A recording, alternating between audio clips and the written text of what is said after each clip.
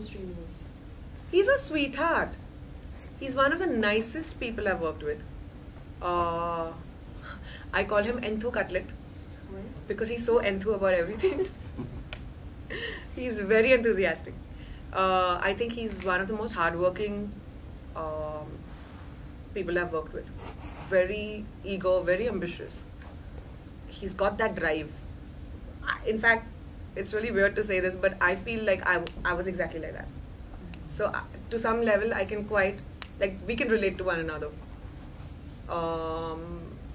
He's got this passion to want to prove himself, and he wants to work hard. He wants to do everything. And I feel I'm exactly like that. Like, I want to do everything. Even when I'm dying with like 104 fever, I still want to do stuff.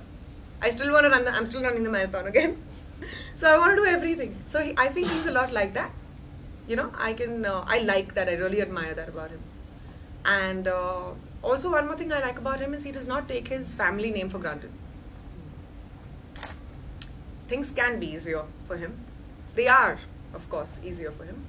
But he constantly wants to up the game. He doesn't use his father's name. He wants to do it by himself.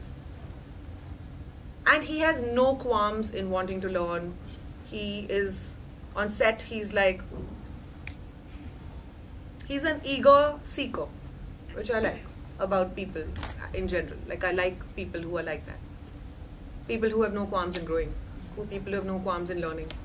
Every day is a learning experience. So, I like that about him.